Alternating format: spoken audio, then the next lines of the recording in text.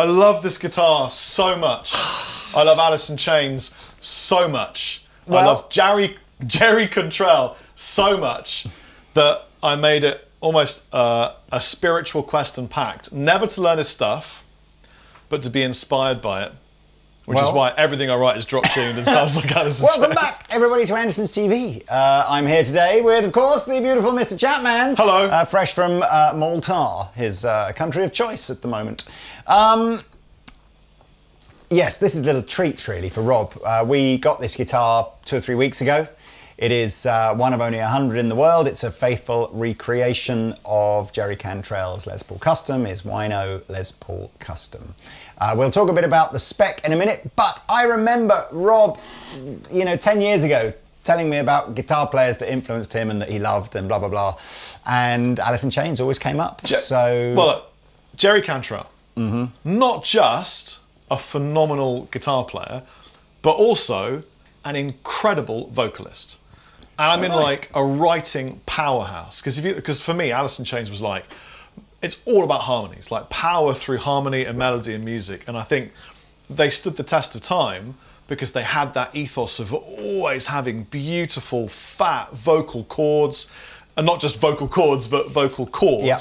And the guitar was part of that orchestrated movement. I've listened to some of the early, I could talk about this for hours, some of the early demos that they did. Yep. And it's like the album. They have planned every tiny, all the minutiae, every part that's going to happen is just to the T done. And I love the way that Alice in Chains write, and I love the way that Jerry Cantrell plays the guitar, because it's just enough to get the job done, but never over the top. It's never kind of, it's for the song. Yeah. Everything is about what serves the song and what sounds great.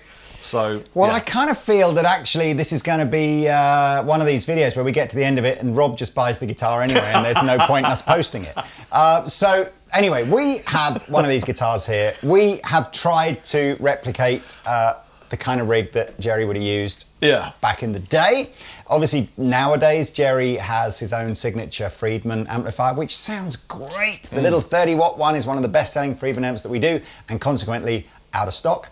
But of course, what we do have, and there's a certain magic that happens every time you go, let's just use a JCM 800 and a Les Paul and a Tube Screamer. It's just the sound of probably the finest period in rock music ever. Yeah, that bit when it went from after plexis but before dual rectifiers or whatever, there was that bit, and this just was the sound. Yeah. And you don't need to do anything. We're not as loud as I thought we would be, because I know this amplifier. We can tell how loud we are, can't we? If I quickly just crank it. Not as loud as we were even wearing those little mini amp demos. Yeah, let's have a look,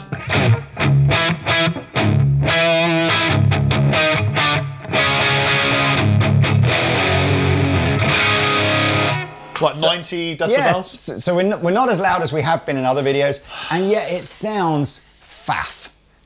F-A-F. You know what I mean. Anyway. Can I talk about this neck, Lee? So that's what I'd like you to do now, Rob. I can be the detail guy around the spec, and you can be the guy that just is the feel. Listen. And I am getting slightly nervous as you're swinging around with the headstock terribly close to the edge of that amplifier. It's okay. As they say in Malta, So, if you're a fan of Jerry Cantrell and you've got the money, buy this guitar. Don't even consider waiting.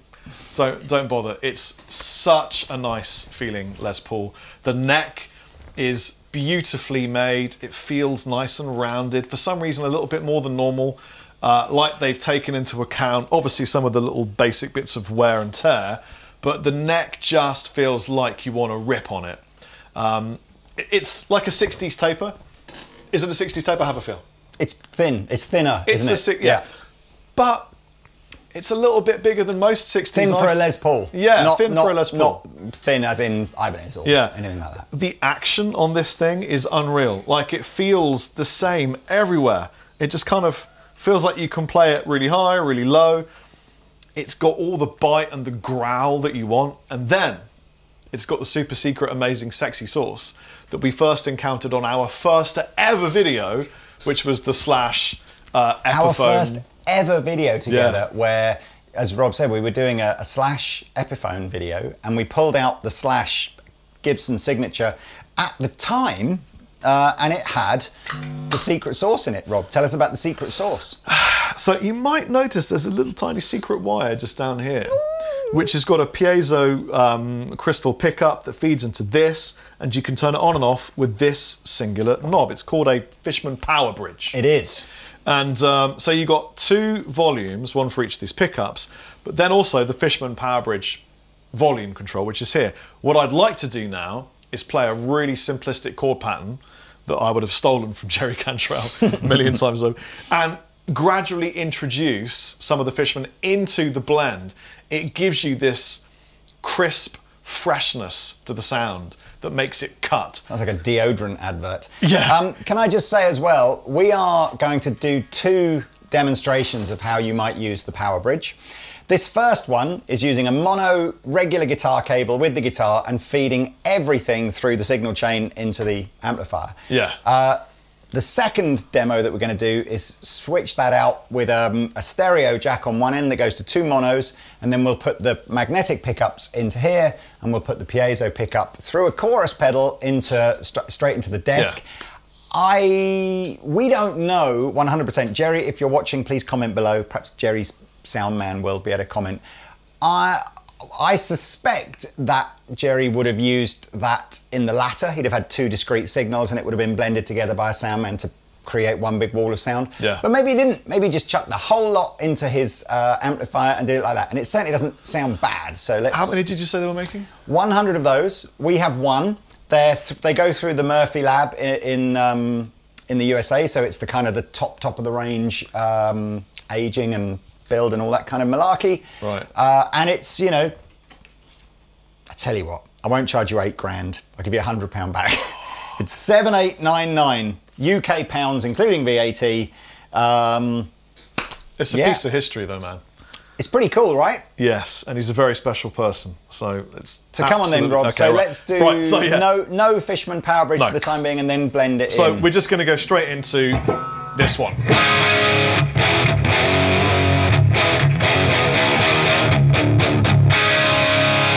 That sounds incredible. Oh man, incredible. That sounds like a Les Paul into a JCM 800. Yes, there it is.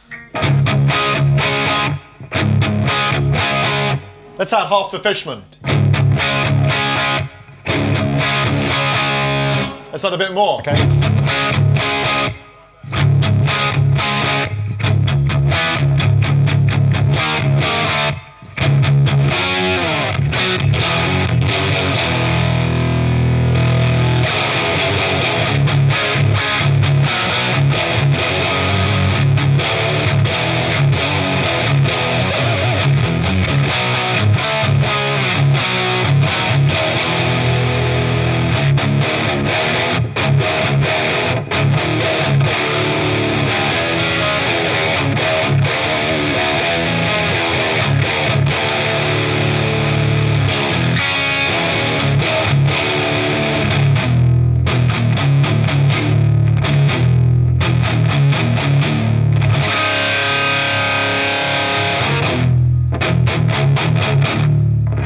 Do you hear the little glissandi, It becomes crispy... a bit more percussive, and as you say, glissant. What's that? That's that correct word. Like I don't know. crisp what it is. packet 2.5K on top, and then it's like a bit of full Christmas mince pie warmness underneath.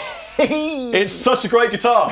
Could I hear maybe neck pickup, volume backed off a bit, trying to go for a slightly cleaner tone, and again blending in the Powerbridge? Yes, you can. So Lee asked me to play just a little bit of the neck pickup without the Fishman Powerbridge involved. It's quite hard to say, Fishman Powerbridge. Fishman Powerbridge. So here is...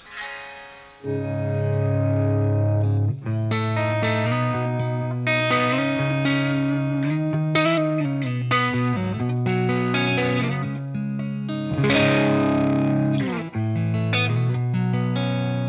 now I'm going to add a little bit of Fishman Powerbridge. Thank you.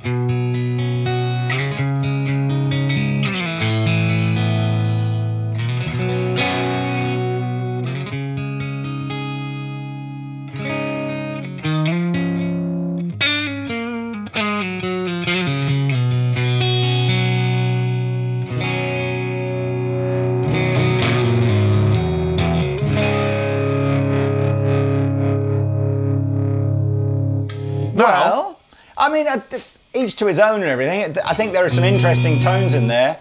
I've got to be honest with you, my gut feeling is I think we should just jump over to the blend now and let our sound man blend the tones. I agree, but also let's just listen to the Powerbridge on its own. Okay. Because we haven't done.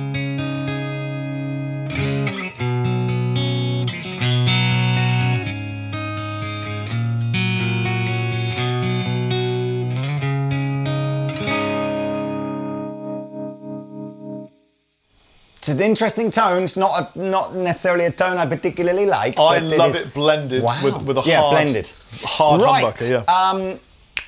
Now we will switch over to the setting I just talked about. Okay, so we've now got the Fishman Powerbridge going through 2 little PAs here. We've got a DI leading into Pete. It's not leading into Pete, but it's going into Pete's room. Hello, Pete. And so just on its own, it sounds like this with the chorus CE2 from Boss.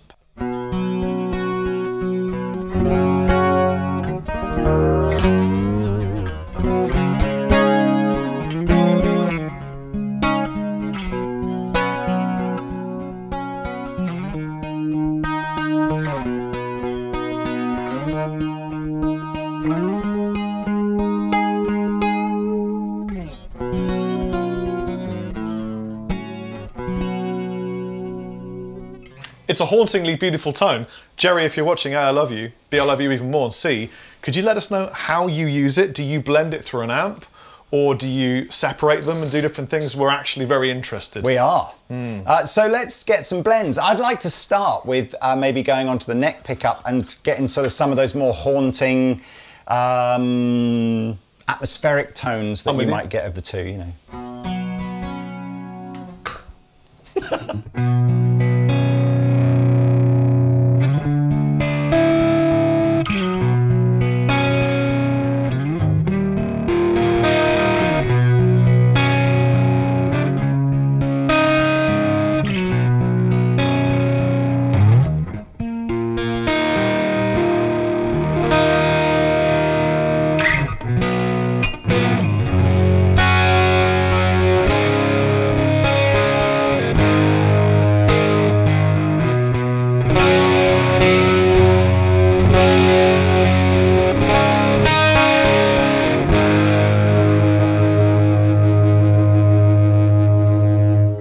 Massive, and then just full bore neck pickup bridge pickup and the power bridge.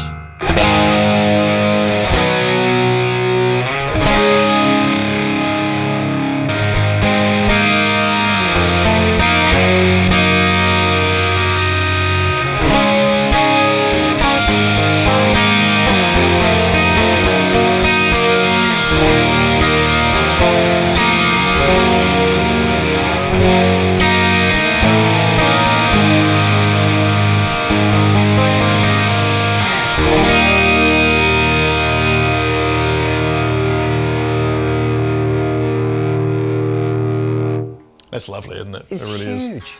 Well, not much more to tell you about this guitar. It comes with this lovely case. Inside the case, I'm going to guess that Jerry's actual case looked a lot more battered up than this one. Inside the case is your custom shop certificate. According to the certificate, this is number 74 of 100. Maybe you're 74. Oh, I found it was 75, the year of my birth. Maybe you were born in 74. It comes with the little checklist and your gold warranty, and it says here it was inspected by John Lopez, I think. John Fopez? Could be either of those. That's his scribble. But there we are. John did an incredibly good job. Some relict gold. That's cool. Are they relics? Locking tuners. Well, they're like, yeah, they're matching the sort of distressed nature of the rest of the hardware. And it comes with, of course it does, a little box of Jerry Cantrell plectrums. Wow. Well, can I play Man in the Box and we fade out? I think you should. Yes. It's been an honour. Yeah, a little treat for you there, Rob, and I'm glad you were here to do it justice. If I had anything near the money, it would be immediately on my Christmas list. Jerry, if you're ever in the UK and would like to come on Andertons TV, you are always welcome. You can come and tell us, you know, Exactly. Maybe you could bring the original one with you. That would be Tell me where I made all my mistakes. Yeah. Anyway, thanks for watching, guys. Links below if you are feeling super flushed and would like to own that guitar. Otherwise, just enjoy. Perhaps just hit that like and subscribe button instead. You do that as well.